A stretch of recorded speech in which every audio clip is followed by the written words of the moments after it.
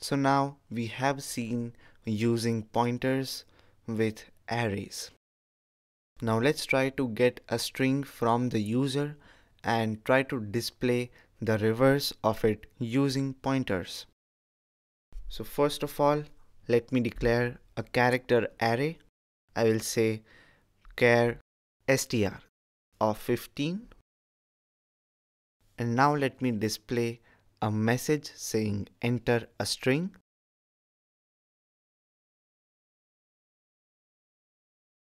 And also let me write the cin statement. Now we know that a string is an array of characters. To display a string in reverse, we need to show each and every element of the character array in descending order. And for that, first of all, we need to know the length of the character array, that is the length of the string. So for that, I will use a for loop which will go till the null point of an array, that is the end point. And also with that, to store the endpoint's address value, I will use a character pointer which will also act as an counter variable for the loop itself.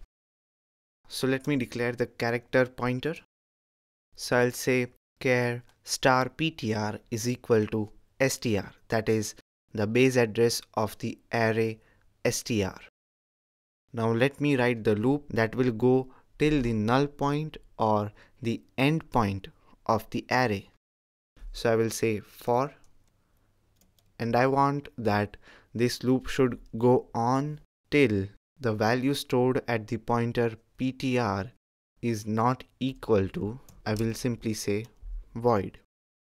Let me write the increment statement ptr++.